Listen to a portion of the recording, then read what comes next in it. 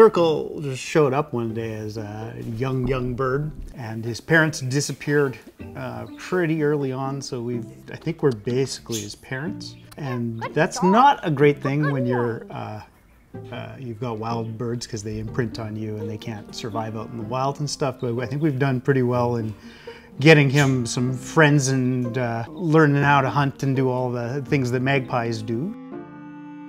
It was really stressful at first because we didn't know if we could do it because he was so little at the time, but he seems to have thrived, and he definitely is connected to us. Unfortunately, we kind of wanted him to grow up and he'd be on his merry way. We didn't anticipate that he'd love us so much. So when Circle first came into our lives, I had a job where I could just come and go as I needed to, and he needed to eat pretty much every half an hour. So a lot of my life was just keeping him alive. So I'd run home from work on my 15-minute breaks or my lunch break, because I was only a block away, and I'd come feed him food. And it was fascinating seeing him living and thriving in a human environment. His speech was developing in a human way instead of a wild magpie way. So his like baby jabber was coming out as human jabber instead of magpie jabber. Hi. Hello. Hi. Good bird. Good bird. Give you kisses. Where? Right here? Right here? Good job.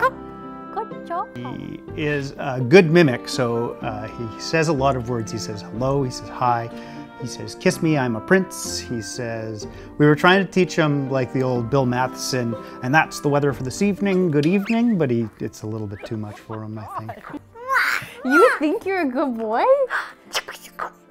Circle's a good boy? I don't think you're a good boy at all. So we'd call him home by going, and he's learnt that call, so when he's nervous, he needs us to come home, you can hear him on the buildings going. I had a jar of pickles sitting on the counter there, and Circle was over on it, banging at it, because he pecks at everything and pushes things off. But then I heard the lid fall onto the ground, and I was like, what the? So he had figured out how to open the pickle jar and steal pickles out of it. Circle is a bit of a disaster, because he'll destroy everything and poop on everything, but he's one of the family, so you know, you put up with it. Do what you gotta do. I describe him as a mix of a toddler and a cat with wings. Cats, anything on the counters will be thrown off the counters, and that is very much the same with him, but the difference is he has wings so he can get away from me when I tell him no. Everybody says on our TikTok videos and stuff, we would love to have a magpie. I want a magpie, I want a magpie, and we're like, you don't want a magpie. They're good to have around. I like magpies, but I don't think you want one in your house. It's a lot of work. Magpies hide their food in little caches around, and so they carefully do it, and they watch to make sure that other magpies don't see where it is, and if they do see where it is, they'll take it out and they'll go hide it somewhere else. So our house has little caches of food all around it, which is very... everywhere. So when you brought the smoked salmon in, it just went in it was, all we the were clothing, cleaning for a long time. all the couch proofs. Finding every bit of smoked salmon. I was cagey about telling people about him because I don't think it's legal to have a magpie as a pet, and he is not a pet, he is a wild bird who just hangs out here a lot. We never call him ours. Yeah. He is very much, the door is always open for him to leave when he wants. And there have been a couple of times where we thought maybe this is it, because he's made really good friends with a girl or something. A girl magpie, not a girl human. But yeah, there's been a couple seasons where we're like, this might be it. He might never come home, but he always comes home. We never intended to help the other birds in the neighborhood. They just started to see that Circle was coming inside and that he had like a really good life of, what's that food? Where did you get that? Who gave you that? And so when he would come inside, they'd see that and then they'd decide, oh, they're safe. And so he kind of taught the entire neighborhood of birds that we are a safe space to be. And birds have actually come to us with stuff tied around their ankles. And when that happens, they feel safe enough with us to grab them and actually untie them. And they seem to know that we're here to help. Magpies are incredibly intelligent animals, and I think that's part of what makes them such a nuisance, is that they know how to take things apart. They know how to puzzle things out. They know how to get to things they want to get to, and they will do it.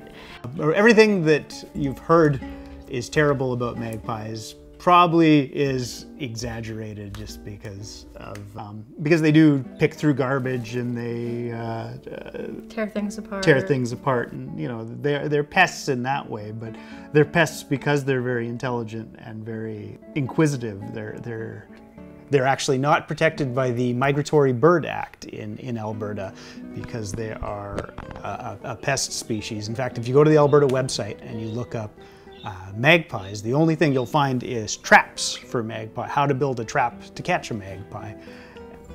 So when I have people come up to me and tell me that a magpie is just a pest animal, and why in the world would you want that to be your friend, and they're such a nuisance, it's sad, because really they're just being themselves. And what I sincerely love about them is the thing that kind of makes them a pest: their inquisitive behavior, their spunky attitudes. So it's just getting to know them and who they are and what they do, and it all has meaning, and it's all really cool. Edmonton, yes, we're resourceful, we're intelligent, they're beautiful, they're colorful, they have every color of the rainbow contained in their tail. If you're gonna pick a creature to represent a spirit of a place, I think a magpie is the spirit of Edmonton. Magpies in the wild live about 5 years, and most of the time they end up getting hit by cars, or eating too much salt, eating too much human food, and then they disappear. The magpies that we see in the area, they're only usually around for about 2 years or whatever. But this guy is now officially 4 years old. And I've heard that magpies in captivity can live to be 20 years old. So while he is not a pet or in captivity and can go where he wants to go, he is well cared for. So I suspect we might have this guy kicking around for another 15 years or so here. And we'll be here for him.